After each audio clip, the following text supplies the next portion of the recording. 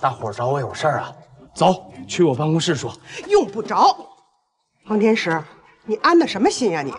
怎么了？你少揣着明白装糊涂，我们好几个月的心血呀！我打你我！有话慢慢说，可不能动手啊！姐几个，打他！请大伙冷静，冷静。有话可以说，有意见可以提，但这里是镇政府。你吓唬谁呢你？你就是个骗子！你骗我们忙活了大半年，结果钱全给上河峪村的人挣了。就是，姐几个，咱们今天别饶了他！还钱！给我住手！所长，我刚才看见了，他打了唐副书记。靠前！哎，等一下，老唐，他敢来镇政府打人，不能坐。按治安管理处罚法，现在就可以拘他。你来啊！你吓唬谁呢？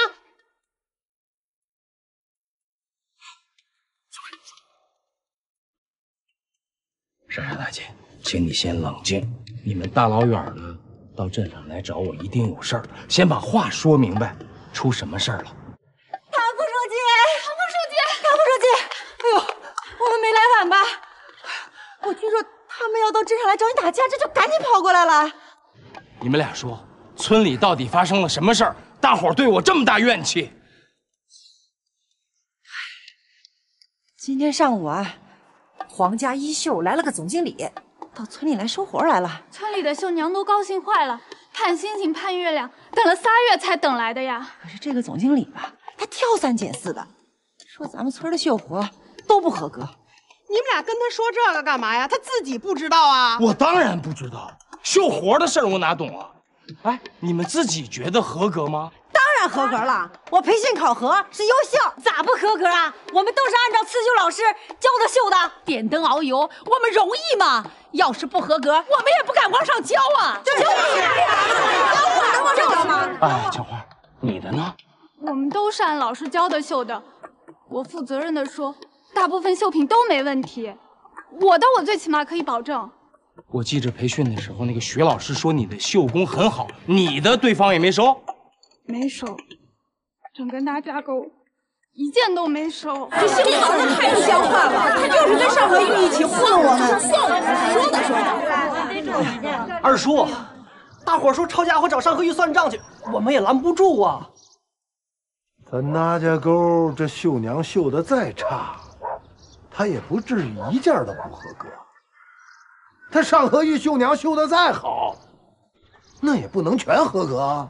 就是二叔，别人家的情况我不知道，就我媳妇儿，我没看她干啥事这么伤心过。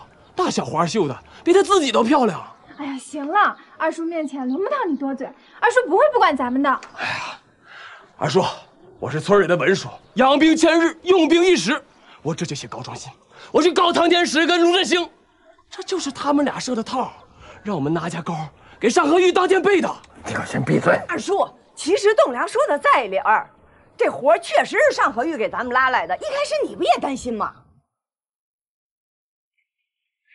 说的对，今天来那个经理我见着了，人家说的明明白白的啊，这收活是有比例的，2选1。那人家卢振兴有关系啊，直接自己给人拉过去了，老板一高兴全收了，比例没了。人家成了1，咱们是2，咱们就是2啊！这叫什么事儿啊？好了好了，在这儿吵吵也没用，我去趟上河峪，替你们问问。二哥，带什么家伙？又不是干仗，带什么家伙？我自个儿去，谁都别跟着。不行，都跟着，都跟着。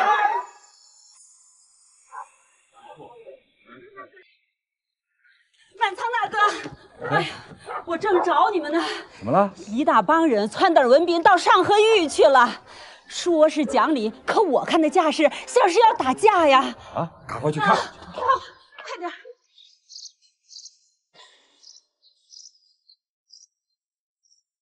怎么着，振兴啊？看这架势是要干架？干什么呢都？把手里东西都分！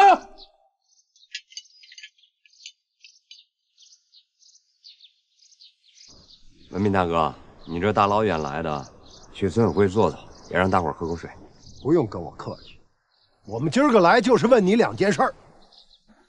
第一，刺绣这活儿是不是你找回来的？你跟那个女的董事长叫什么叶冰，你们之前是不是有交情？算是吧。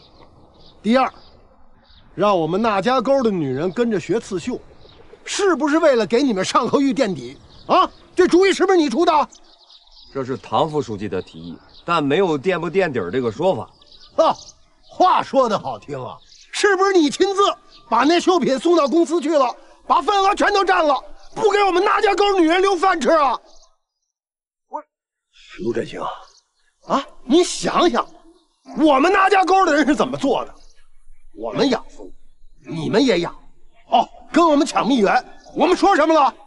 今年秋天才摇蜜，那年前我们就把合同签了，20%定金也付给你们了，是不是啊？你们太欺负人了，走他们！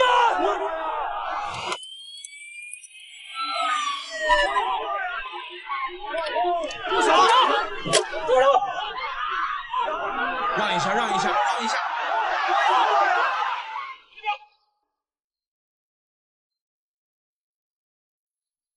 瑞星，往后退！我命令你，后退！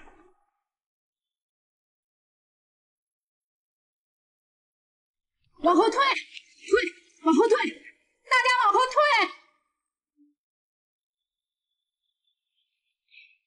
岳大哥，您给我个面子，也往后退2步。大家往后退！让！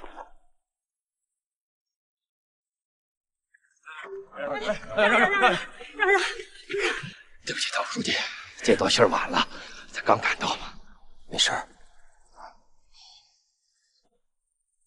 上杭峪的乡亲们，把手里的农具都送回家里，再熬上几大锅山楂水，招待招待那家沟的客人。刘姐，你带个头。走，走。那家沟的乡亲们，大老远的来，都走累了吧？原地休息一下啊！请党员和干部跟我到村委会碰一碰。梅大哥，哎呀，那大家伙原地休息。哎，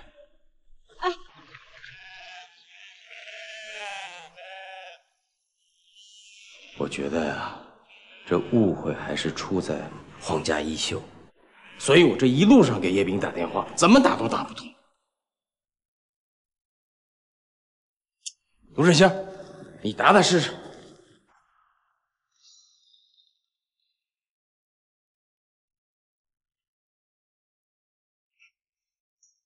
好，您拨叫的用户正忙，请您稍后再拨。Sorry， 打不通啊！你不有他微信吗？给他发微信。叶董事长您好，我是上河峪的卢振兴，有急事找您，麻烦您给我回个电话。哦，消息已发出，但被对方拒收了，把我拉黑了。和我一样，我的手机和微信也都被拉黑了。不可能啊！我们前天刚见的面，对咱们还很热情啊。是啊。不是你们俩这怎么着得上啊？那叶冰是不是精神病啊？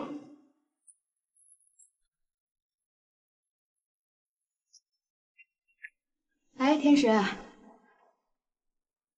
什么？怎么会有这种事儿？你先别着急，这样我给叶冰打个电话。好，你等我消息啊，挂了。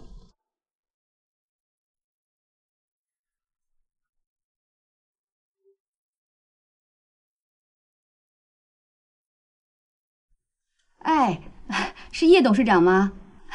我是环保局张雅文。哎，张姐您好，您好，好久不见了，您有事儿啊？是啊，上次见面的时候我跟你说过，我爱人叫唐天石，在青山镇工作，还记得吧？对对对，我记得。这样，他们俩联系不到你了，不知道什么原因。你看，不不可能啊，我没换手机号啊。那家沟绣娘收获份额？什么？对不起啊，张姐，这一定是误会了。我现在去问一下，然后一会儿向唐副书记解释啊。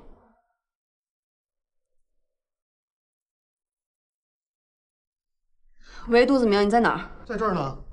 怎么了？你去哪家沟了？去了，刚回来。货收的怎么样了？没有。为什么？没有一件合格的产品。你胡闹！我严把质量关，是为了公司的品牌。冰冰，这件事不能感情用事。杜子明，你知道的，那些绣娘我亲自培训过。你要说个别产品不合格，我信，怎么可能全村几十位绣娘没有一件合格的产品？还有，我问你，咱们公司什么时候规定过收货份额？你是在故意挑唆那家沟的绣娘去找卢振兴的麻烦？没错，你真是冰雪聪明。为什么呀？为了你啊！我这么做为了你，难道看不出来吗？如果去年你不认识卢振兴，咱们俩早就谈婚论嫁了。你从上河峪回来，一直状态就不好，像是受了伤害。我一直怀疑是不是卢振兴把你非礼了。好不容易这半年你没见他，我们俩的感情呢也加深了很多。你知道吗？我从新加坡带回那么多礼物，就是要跟你求婚的。可你呢，张嘴一个卢振兴，闭嘴一个卢振兴，一提起他，你眼神都不对。我要是不嫉妒，我还是个男人吗？没错，我就是诚心捣乱，让他恨上我们，以后就别合作了。让他永远不要再出现，离你远远的，不好吗？有病吧你！你不用再找了，我已经把你的手机和微信里关于青山镇那些土老帽都拉黑删除了。你凭什么动我的手机？你连对我最起码的尊重都没有了！我何止是尊重你啊！我爱你，你是我的，我会一辈子对你好的。我的眼里心里只有你，所以我是最了解你的。你之所以不愿意嫁给我，不就是因为卢振兴吗？我知道他当过兵。自从你认识他以后，你连手机铃声都换成冲锋号了，你当我傻呀？我装糊涂而已。到今天我好不容易解决了他，你还给他打什么电话呀？忘了他吧。这个世界上现在只有你和我了。叶冰是杜子明的叶冰啊！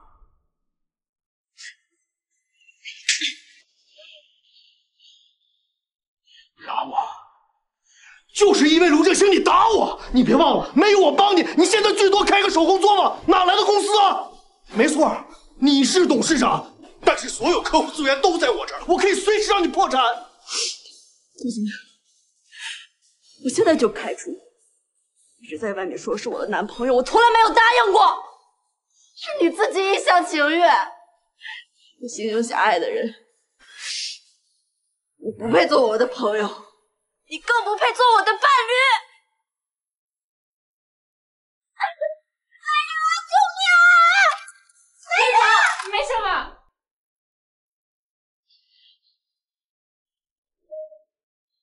谁让你进来的？走。我说走都没听到是吗？